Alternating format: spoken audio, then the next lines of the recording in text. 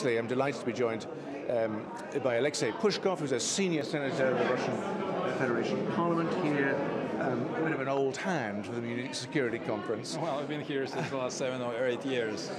Do you buy into this narrative that the world is becoming a more unstable and dangerous environment? Oh, definitely, definitely. And I'm afraid that it has to do with two things. First, the United States desperately try to remain a leading and I would say even a hegemonic power. And they don't have the capacity to do that. They've lost it in Iraq. They are losing it in Afghanistan. They are leaving What Syria. kind of capacity are you talking about? Military or economic? Economic, the battle of ideas? Information, everything. You see, the United States are used to the so-called unipolar moment, which happened when the Soviet Union has fallen apart. So that was the victory of the United States. Some even said that it is the end of history. And the United States thought that now the world will be modeled according to their wishes. It's much more complicated.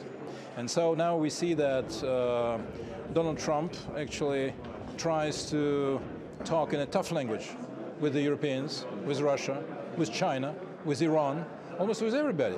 With Turkey, by the way. But it doesn't work.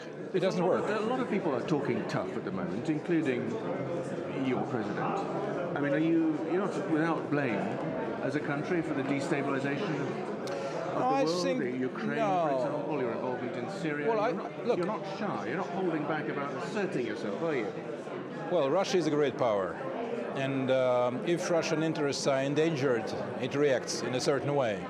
And I don't think that in this respect we can be even closely compared to the United States, because in the last 20 years the US have managed to organize 4 or 5 wars, and were involved over 9 or 10 regime change from Guatemala and Honduras to Ukraine.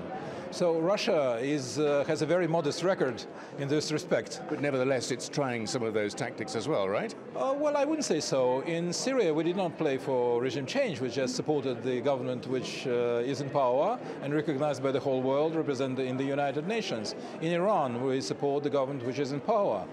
We basically, I think, played a certain role in supporting President Erdogan when there was a coup d'etat in Turkey. So we are for stability, we're not for destabilization. For destabilization, you have to look to Washington.